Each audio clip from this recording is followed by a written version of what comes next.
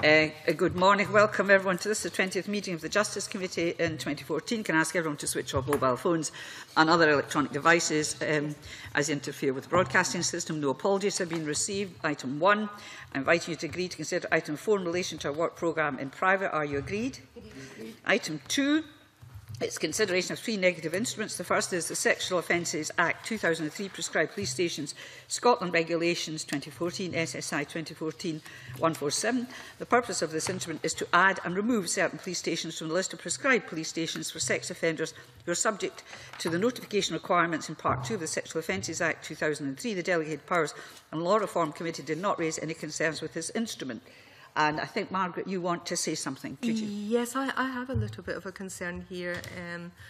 Convener, I understand that this is moving obviously from the 8 forces down to the single police force, but it seems to me the effect of this could be to make it much more difficult for sex offenders to comply with the requirements of notification on maybe some of the sex offender register requirements.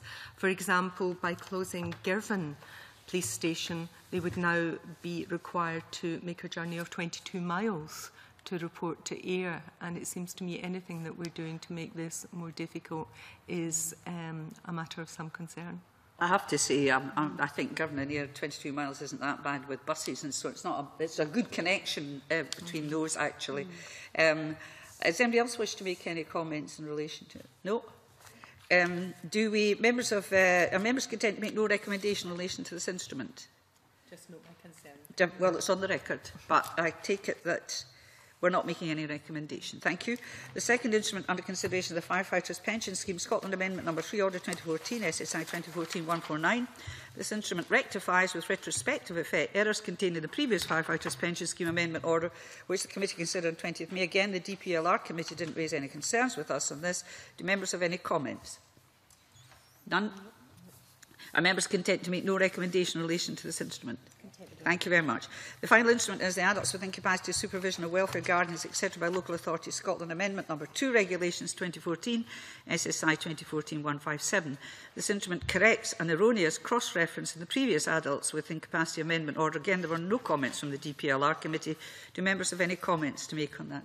Just another drafting error that's been brought in front of us. I think we would all agree with you there. Another, minor or otherwise, we do get regularly drafting errors, and I think it's important to put this on record because we have to come back to these things, and time is taken. Are members, however, content to make no recommendation in relation to this instrument? Thank you very much. Item 3, public petitions. We have 2 petitions, PE 1510 by Jody Curtis on behalf of the Emergency Service and Non-Emergency Service call centres, calling on the Scottish Parliament to undertake a committee inquiry the closure of police, fire and non-emergency service centres north of Dundee, and PE 1511 by Laura Ross, calling on the Scottish Parliament to urge the Scottish Government to review the decision by the Scottish Fire and Rescue Service to close the Inverness control room. The Public Petitions Committee referred the petitions to this committee with the request that the issues highlighted in the petitions are raised at our evidence session with the Chief Inspectors of Constabulary and Fire on the 19th of August. Are you content to consider the terms of these petitions during that evidence session? I'll move on. And as a courtesy, we could also inform the subcommittee on policing we're looking at PE 1510. Could I say that if we do decide to do it, doesn't mean it's closed after that. It's just that it may be better to wait till that time. Can I hear comments? Alison? Yeah, well, I mean, I think these are worthwhile petitions, and there's still a lot of concern, certainly in my communities in the North East, about the stripping away of these assets. I think it remains controversial, and I wondered if in advance of this we could write to emergency planning authorities to ask for their views on these closures and the capacity of the area to respond to major incidents, just to inform our discussions. Anybody else? John? I think we have to be very careful on the use of language, and I wasn't saying that Alison was being intemperate there, but I mean, when you're talking about things like public safety, I think it's very important that the public has confidence in the services.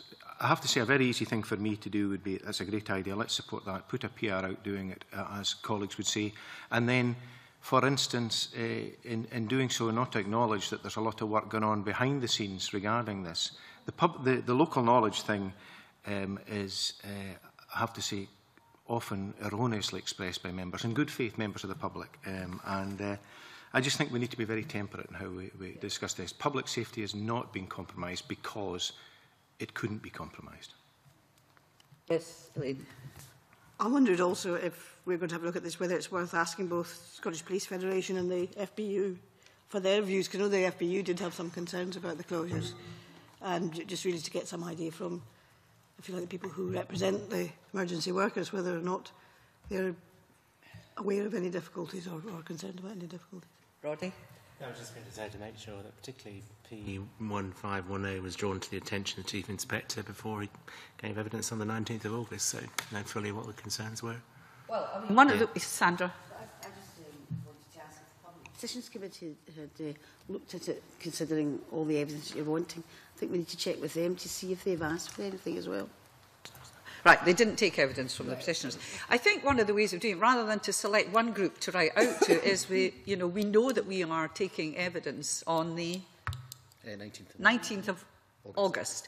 That's on the record. So what we could do is, I don't know how, is to put that onto our website, intimate that we're taking evidence from the Chief's Inspectors, and that anyone wants to submit anything to us in advance, either collectively or individually, should do so.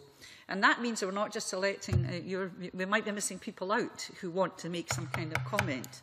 What's the best way of doing this? Bear with me a minute.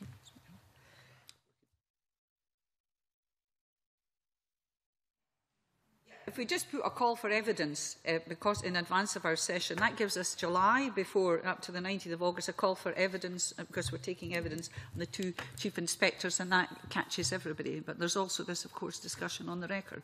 Alison. I would particularly like to hear from emergency planning authorities, so I mean they might not necessarily pick up that there is a call. So I'm advised we have a distribution list which would be there as well. I don't just want to write out to one group. I think if we've got a normal distribution list plus a call for evidence, then anybody who wants to give us information in advance of that session, and it doesn't close it down, it would seem the appropriate way to deal with it. I thought we'd agreed what to do now, but perhaps not. Christian? No, we agree, Convener. I just wanted to check, has the subcommittee did any work on this, which we should make aware of before the session? Sorry, I beg your pardon. No, that's right. It's okay, Convener. I just wanted to check if the subcommittee had done any work on this before the session comes in. As I recall, not taking any firm evidence on it. Which petitioner gave evidence? I understand that both petitioners spoke to their petitions, but it wasn't, as it were, an inquiry by public petitions. But we could have that as well before us. Yes, we'll get their stuff as well. So that's what we're going to do. Is that all right? Right. Thank you very much. Now move into private session.